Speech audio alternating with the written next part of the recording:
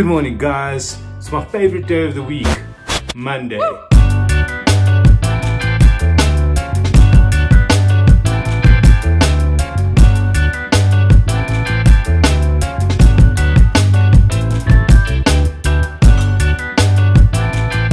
I'm going to be talking about designing around your content rather than putting your content into a design. Okay, it's time to run some errands.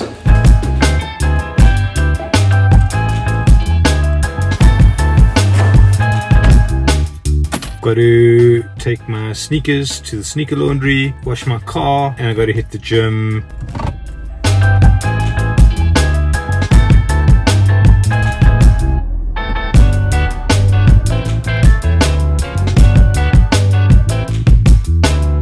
First up, I've got to get these guys to the sneaker laundry.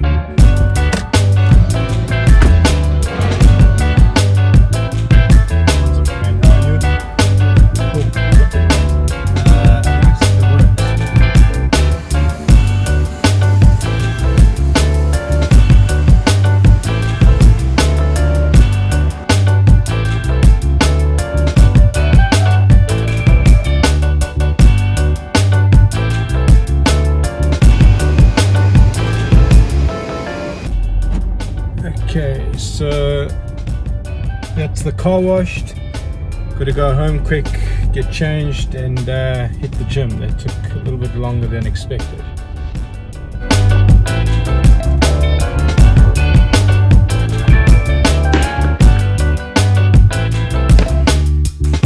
Time to go to gym.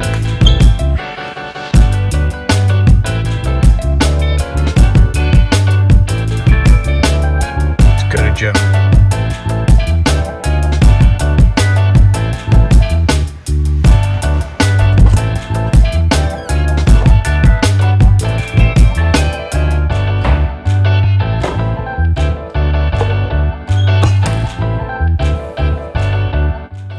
Standard whey and some glutamine, 2 scoops,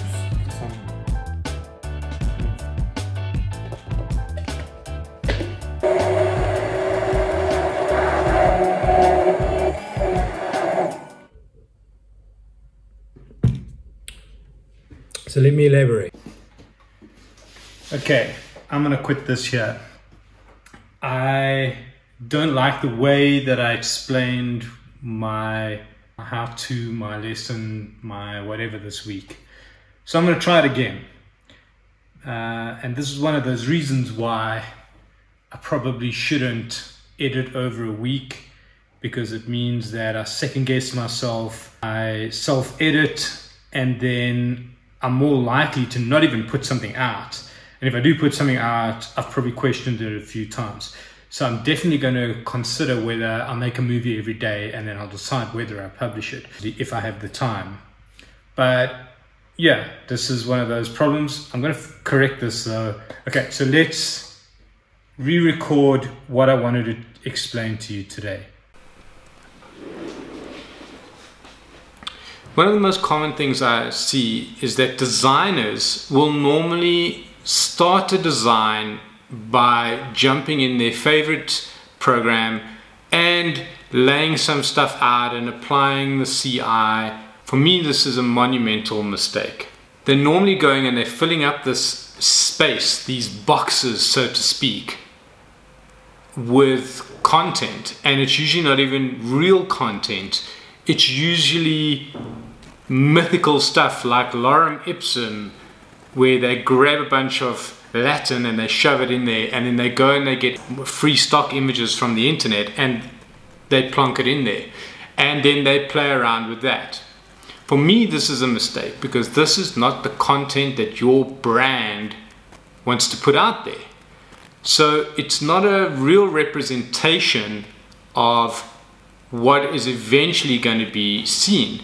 Now, the stuff that you see out there should tell a story, should represent your brand in a positive way, should communicate and create interest and interaction, and give people the function and the tools they need to successfully get what they need out of visiting your brand online or on an app. If you're anything like me, most apps look the same because they borrow the phone's functionality and the phone standards, which is a very good way to produce an app. But it can make it pretty boring. Let's be honest, with the invention of material design, most of the internet pretty much looks the same. And that does Google a huge favor, but does a lot less for your brand. I can stand by the functionality that it offers. But when I go and I say, is that visually well designed? I have to question it. The way that I would approach things is to start with the content. Start by saying, what is the message we're trying to communicate? Who's our target audience? What do they want to get out of visiting our site? And how can we make this as easy and efficient as possible for them?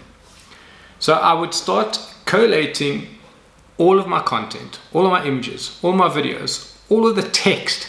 Now guys, this is a laborious task. This is a huge task to come up with all of the text. I would also go and evaluate what's going on in my social media, because the truth is people are accessing your information all over the place. And in social media, you're conforming to the platform that you're working on. But with your website, it's your opportunity to say, now you're in my space. And in my space, this is how I can make this experience better for you. I mean, I'm sure there's a lot of value with speaking to people where they are, but isn't it nice to have people over? Isn't it nice to have people in your space and people go, you know, I don't go to Instagram for my Apple information. Actually, I go to their website, because in their website I get all the information I need. It's a great experience and it allows me access to their product, and if it's done well, which Apple as an example has done really well, they would then go and fulfill your needs. The approach needs to be content first. Once you have all that content, and I would literally say, go and print all this stuff up, stick it on a wall, start moving it around. You will then come up with your layout.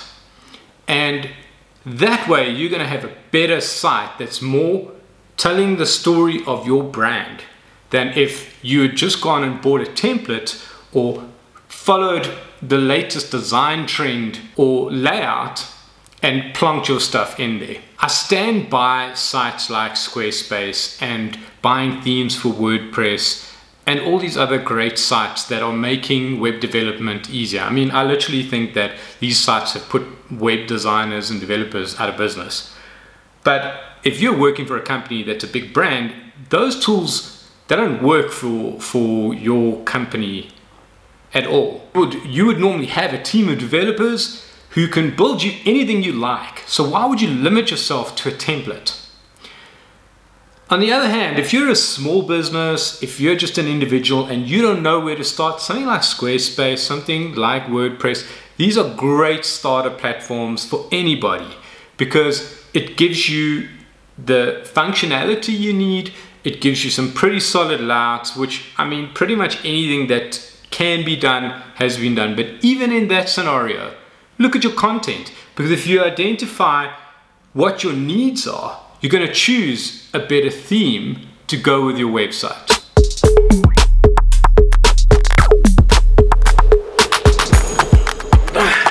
Right, a couple of things. Firstly, I put out a vote to say, hey guys, do I do a vlog every single day, or do I do a vlog once a week?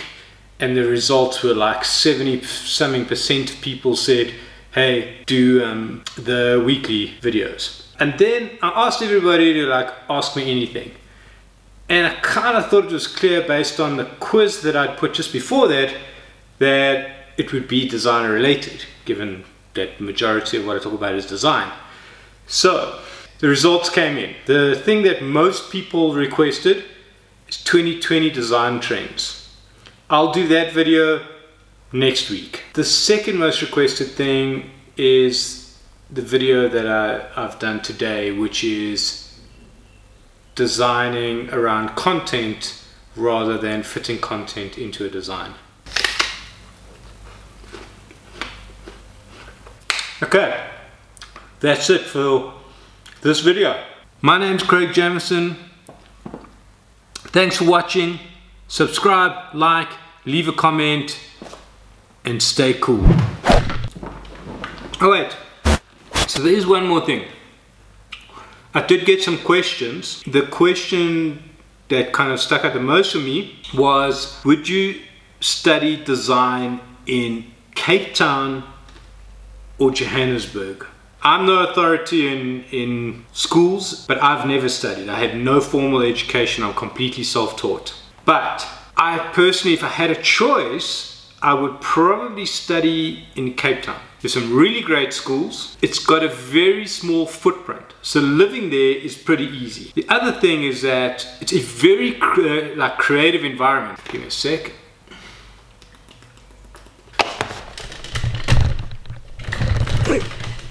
Let me fix this. Okay, that's better. Okay, so if you're saying once you're graduated and you want to do your internship, I would highly recommend that even if you do school in Cape Town, do your internship in Johannesburg. Big business, big clients, all the major brands, all the major companies are all in Joburg. Joburg is where real work happens in this country. It is the financial hub of South Africa, if not Africa. Cool guys, I'm out.